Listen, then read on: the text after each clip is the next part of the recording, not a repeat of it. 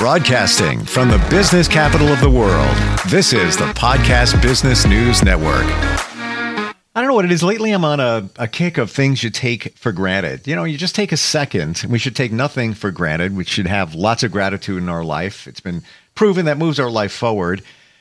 But things you take for granted when you see traffic and you see how cargo gets moved around, you know, the things that we enjoy, even, you know, it can be a cup of coffee. How'd that get here? It's all through transportation. I believe we take it for granted. Even the drivers and what they do and the hours they put in. We're going to talk about that today, specifically training these drivers that transport all the stuff that we enjoy and retaining them. It's not easy. Think about how many trucks are on the road right now. Add Amazon to that. I've got somebody who is behind all of the safety in that and the training. And he's been helping companies, motor carriers, for years get this right. He is the founder and president of DOT Training Solutions. Matt Freeman is back with us. Hey, Matt, how you doing? Hey, doing well, Steve. Thanks for having me back. You said a lot there. It's amazing every day how things are transported. The products, the coffee we drink, the daily groceries we need. You know, it's all by transportation. Sure. Yeah. It's pretty crazy. Everything, when you think about it, everything has to get transported. And I don't, think deep about that stuff until the moment like this comes up. And it's like your car that probably got transported. It was on a carrier. It may have come overseas, then got transported on wheels.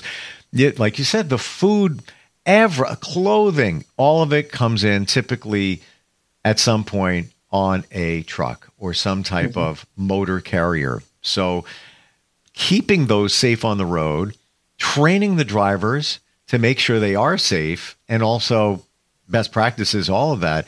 I believe it's a huge undertaking. This is what your company does. But to my surprise, there's a shortage of some of these, not just the drivers, but the technicians involved in all of this? Yeah, absolutely. I get calls all the time.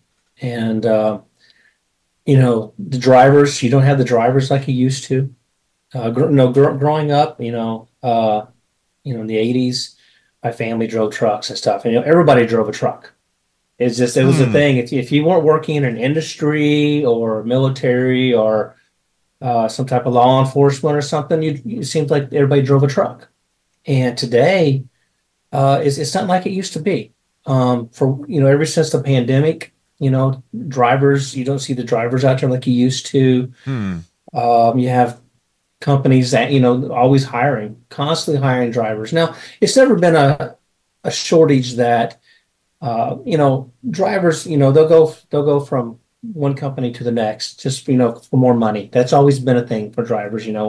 Someone's going to pay $1 more, they're going to go that direction. But sure. As far as shortages, my customers are constantly saying, hey, I'm trying to get drivers. We're super busy.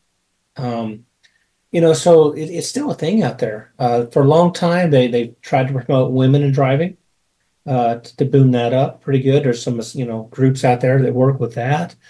Some of the states, because we're talking over the road, for CDLs. Now states that they've talked about, let me back up. In order to drive in interstate commerce in a CDL vehicle, you got to be 21. So, then there's some issues there. If you're in the state and you're intra only and you never leave the state, you can be 18. Okay. So there's a lot of things there. So they're needing folks who are over 21 now to get out there, and drive. A lot of these veteran guys have been driving the roads for a long time. They're ready to call it quits. They're retiring out because they've been doing it forever. There is a shortage. Wow. And so it's kind of crazy right now. I thought it was over with till I had a big conversation with a group of my customers, and they all still said the same thing. Hey, trying to keep drivers, always hiring. It was an everyday norm. Still is an everyday norm. We're always going to need drivers. When yes, you brought some memories in my mind going back in the day that there were more there. You would always hear, Jimmy drives a truck, for this company. You rarely hear that, but it's the same thing as plumbers. you can't find plumbers. There's a lot of free training in that trade, and the trades, be electricians as well.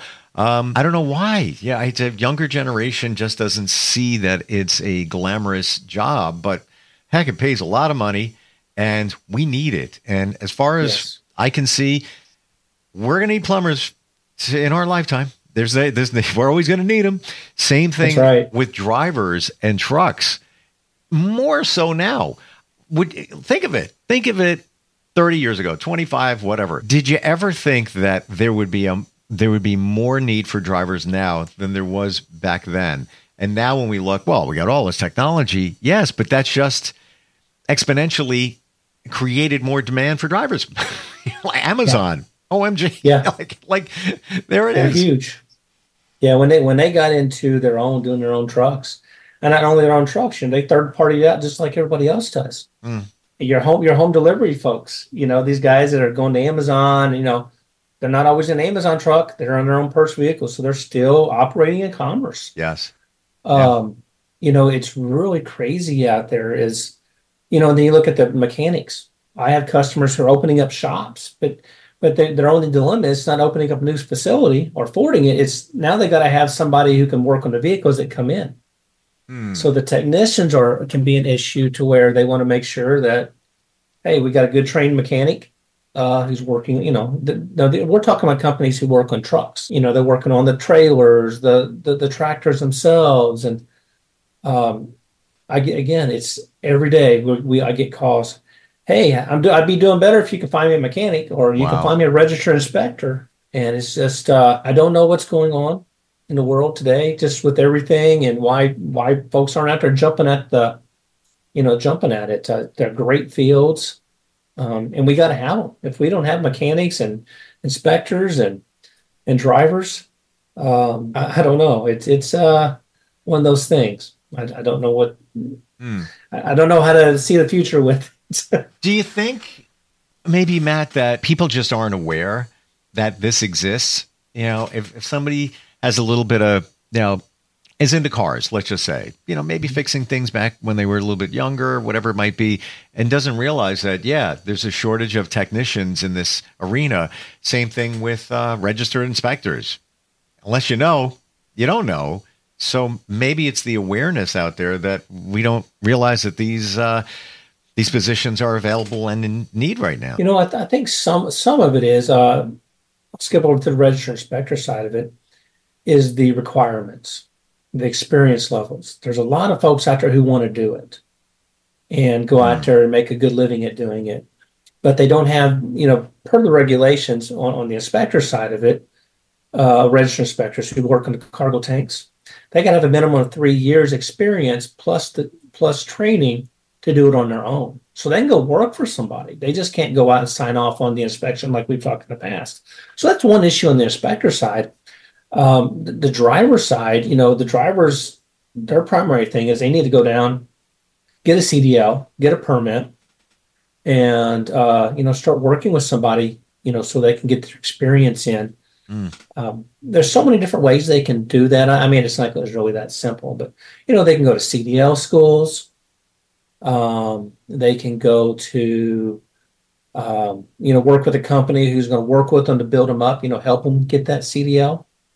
So there's so many ways out there that it's not like it's hard. They got to go there, open up the yellow pages, open up the ads. Look, there's jobs there now, wherever kids go to find things today. I don't even know where to start anymore. Oh, yeah. Then that was replaced by Craigslist, and I don't know if how much that is still. Right. But yeah, I mean, even I'm sure if you looked on Indeed.com or Monster, those jobs are there. Let's look at the qualifications. We talk about not enough technicians. We talk about not enough inspectors to take care of it. Can we just briefly look at what's needed to be in these positions? Yeah. So basically, like on the driver, what do they need? They just need to have a good driver's license. Really, they need to have the right CDL.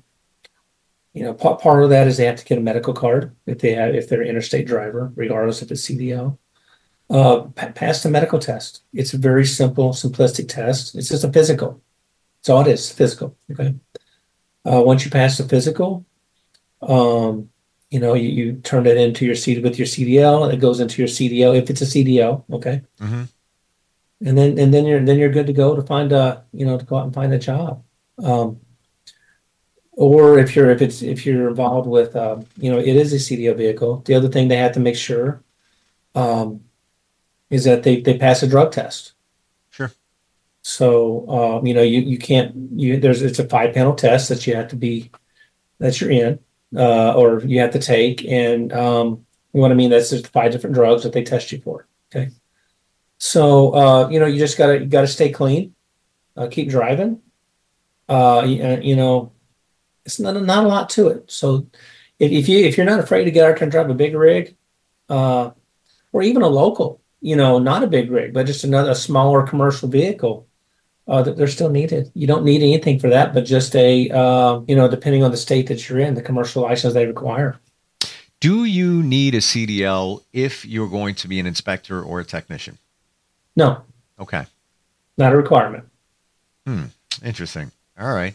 So, but there are a handful of technicians that have to have a CDL, because what are they doing? They're probably pulling these trucks in and out of the shops, right? Right. Okay. There's probably a good handful of them that do, but a lot of times what they do, they'll have a driver, come in, do the pulling in for them because it already has one. Or if it's on a private lot, they don't need anything; they can just pull it in. Sure. But once they get on the interstate, they have another shop on the other side of the road.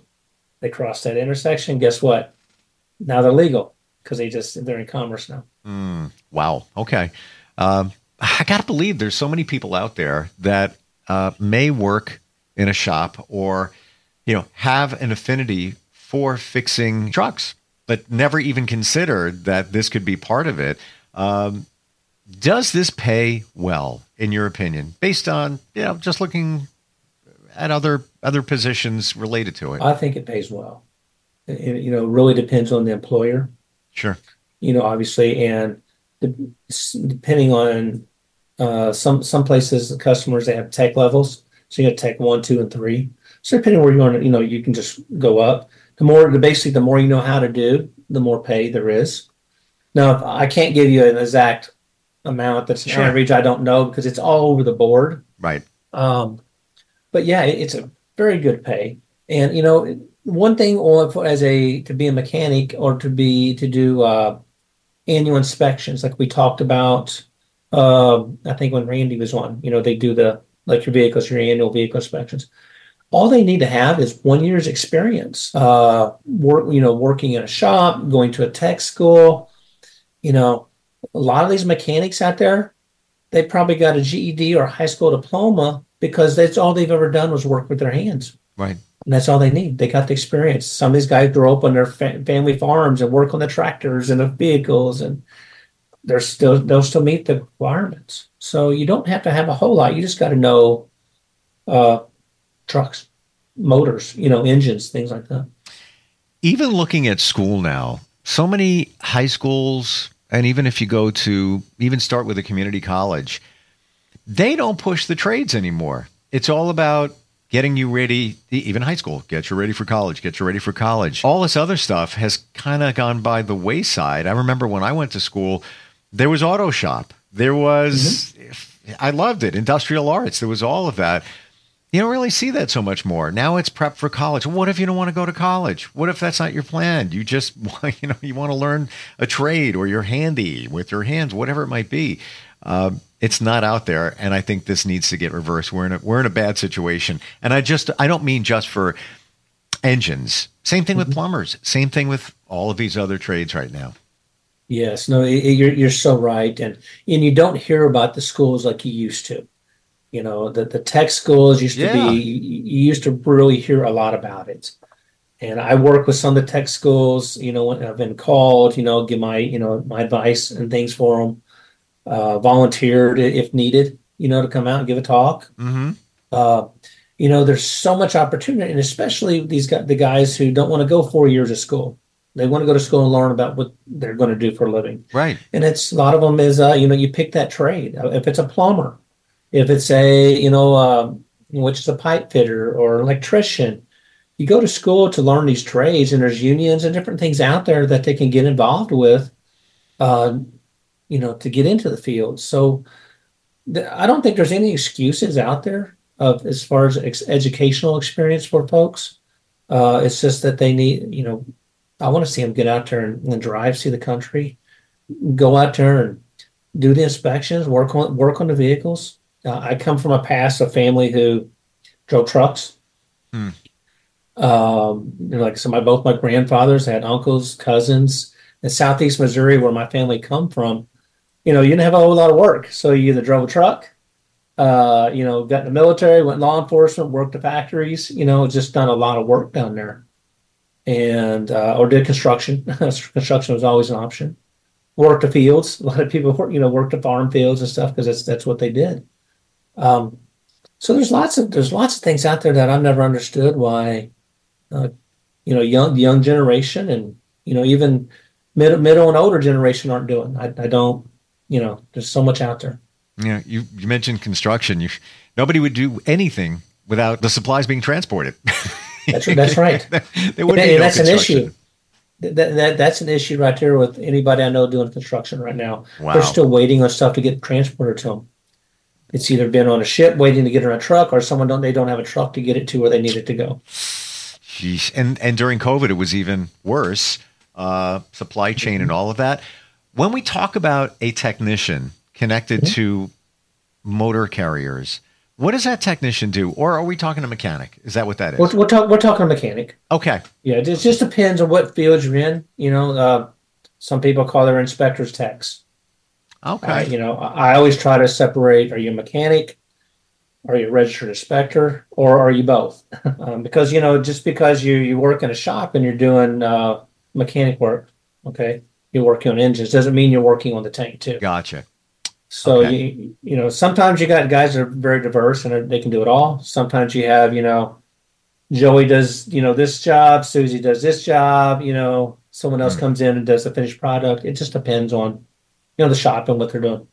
If you are a registered inspector, do you have to be able to repair, or it's completely separate? Maybe somewhat related. You got to know the inner workings to some degree. But do you have to be able to repair the vehicle at the same time? Yes and no. So a repair for an inspector, okay, is welding. Okay, you're actually welding to the tank. So if they are certified to, let's say there's a crack, or just keep it simple, and the crack's got to be repaired. So can they repair that? Yes, if they have the certification to do that. Okay. But if they don't, then someone else in the shop would have to do it, or they would have to send that tank over to someone else to have that weld done. So it could be both. If that shop has the qualifications with an R stamp to do that through NBIC, it's the program that gives you the certifications to be able to do that, the certifications. So. Yeah, I mean, you can. It just depends. A lot of your bigger shops will have someone in there who can do that, so they're not third partying out their own business. So it's just your value is higher if you can take care of all of that. Yeah, absolutely. Where do you learn this? The more you know. Let's talk about that. How do you? Let's say somebody does some repair. Maybe they've done some auto repair. Maybe worked on trucks. It's okay. I do know a lot of guys that have done that over the years and got out of it or moved into different positions because it can beat on your body after a long time. But if you wanted to change it up, how would you learn this aspect of the business? Again, just pick it up as a trade, working with someone else, go to school, because there are different types of welds and things that you're allowed to use. So just depending on what type of welder they are. I'm not a welder, so I can only talk about this much about what the weld. I mean, I understand that doing the actual weld, I'm not a welder. It just depends. Really, most of the folks I know who've learned either went to school or they were mentored by someone to show them how to do it. Then you got to send in samples, do a test, so the association knows that you understand, know what you're doing. So you'll every so often you'll have to get a piece of metal and do a certain weld on it, for example, and it sends it in, and they'll make sure you did it right and everything else. So there's different ways they do it. They also have auditors that come out and make sure that you're keeping everything up to speed, because there's a compliance side to that as well. If you do a repair on a tank, you got to keep track of that and record it, and so there's a process to it. So it's a little bit of quite a bit of a learning curve on that side of it. But I tell you what, I have folks all the time, again, customers asking me if I can get a good welder, or if it's another one of those things that just learning to do a little different trade, but it's such a specialty because it is a cargo tank. Not anybody can walk up and say, hey, I'm a welder, I can do this. It don't work that way. You got to meet that criteria to do those certain welds. There's welders. There's another one. We take that for granted, but look at everything that's around us. There is always going to be a need for a welder of certain types. Now we're talking about a certain type here, cargo tanks, but just in general, there's always going to be a need. There's always going to be a need for a welder. Yeah, it's a crazy world right now with things. Every time I turn around, I have a customer, and or I get a phone call. Hey, I want to do this, but what do I need to do? Inspectors.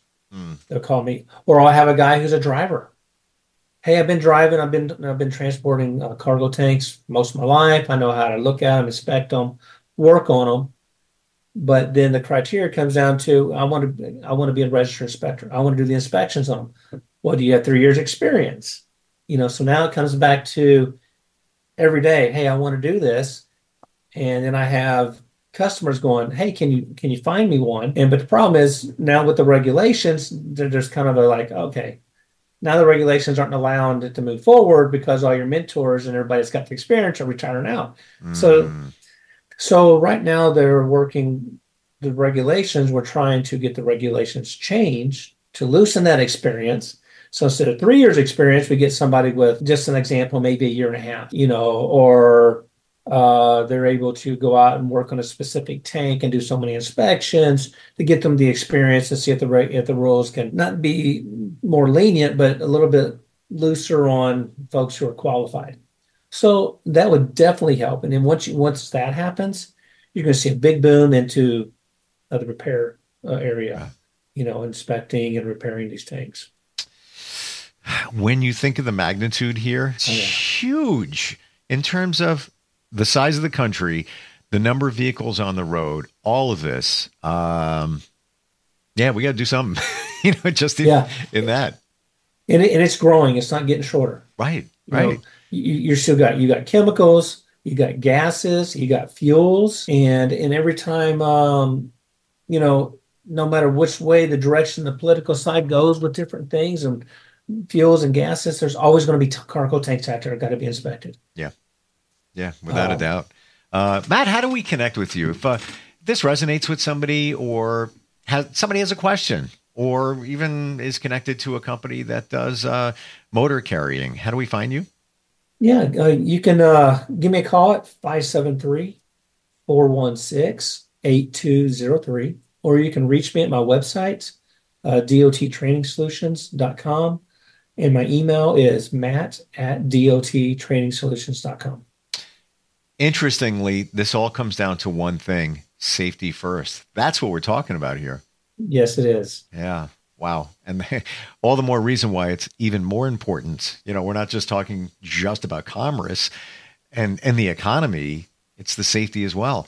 Thanks for bringing a lot of this to light, as we talk during these podcasts. Really appreciate it. And thanks for being here today. All right. Thanks for having me, Steve. We'll be right back.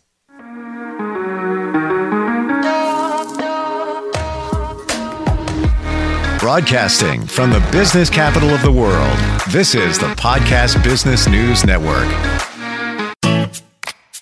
Hi, this is Terry Crews, actor, former football player, game show host, father of 5, and all-around big dude. I'm also an expert on drama.